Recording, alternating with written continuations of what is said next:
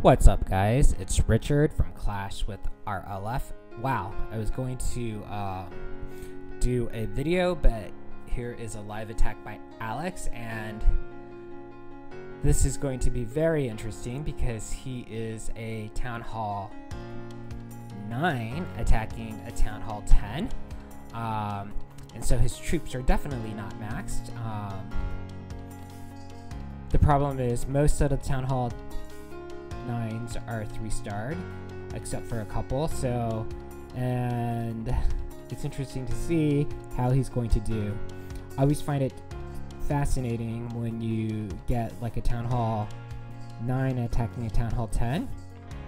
He's going right towards the center, and he does funnel his troop really well, except for the except for the witches on the bottom, and unfortunately, they don't go to the center. He does get to Town Hall, and he misses the Queen's ability, but he does get 1 star. It's a pretty gutsy move for him. He has 2 snipes team left, a minion and an archer, and he has an archer already placed, and he's placing his second archer. Actually, can't really tell where he placed the second archer. Let's zoom in. 40%, 41, 42, 43. This was a really gutsy move by Alex. So he definitely gets 45%. Wow. That, I mean, for our number 16 guy to be attacking our number 11, he is 16 out of 20 towards the bottom of our Town Hall 9. I'm pretty impressed that he was able to get 45%, and he was able to get the 1 star. I think if he would have gotten the Queen's ability, he may have been able to get 2 more percentage, 46, 47%, and then if the witches would have gone towards the center, he would have gotten more. But still, it's a pretty impressive score, I think, for a Town Hall 8. Wow. If he doesn't run out of time, he would have gotten 47. So he definitely, I think if he would have gotten the Queen's ability and the wall breakers would have been released earlier, the witches would have gotten the wizard tower and possibly even the archer queen platform, and he would have gotten the 2 star. So this was so close. Good try. I was actually going to show 2 attacks by our 2 mates. The first one is a new guy to our team, and I thought it was actually our old mate who changed his name to N8, but he's a new guy. He brought 4 jumps, but he also brought 12 wall breakers. I was trying to convince him not to, but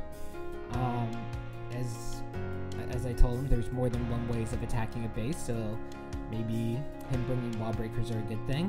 He probably should have dropped them in groups of 3s, because he does, as you can see on the north side, he tried to attack it in 2 angles with 2 and 2, and it failed. But if he would have combined it as 4, it would have been fine. And he drops the poison right on the lava hound, and his golem on the left already died. So now he's going to drop his king and queen, because all the surrounding structures are gone, so they will be funneled to the center. And then the poison sort of expires when the lava puck comes, but it's okay because he has enough troops to clean that up, and he easily gets the Town Hall.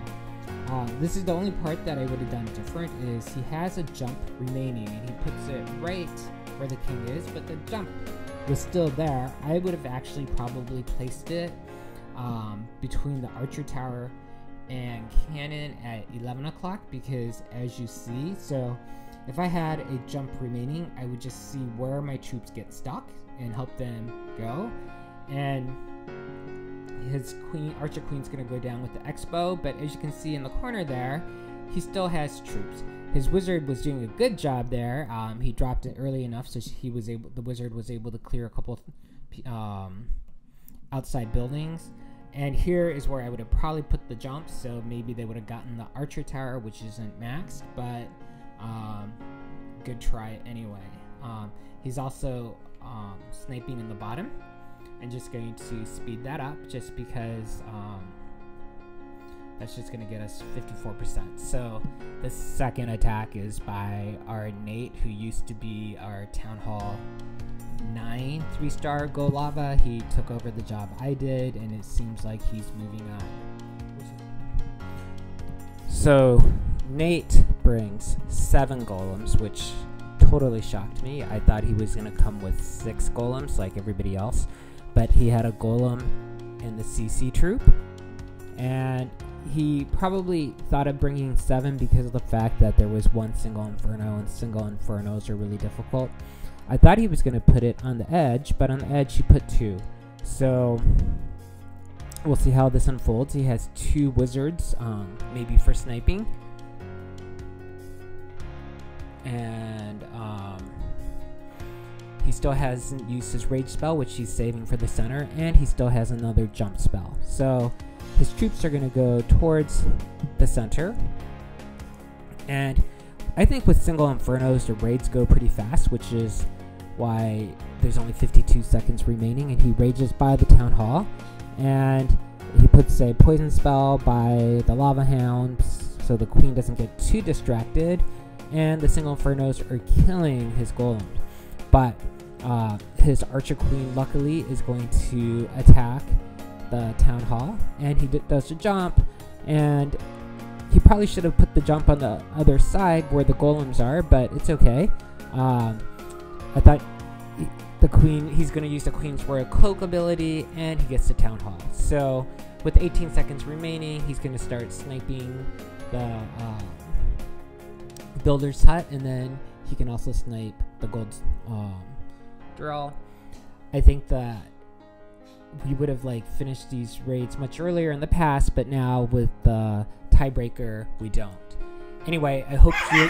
Sorry, that's my dog Casey.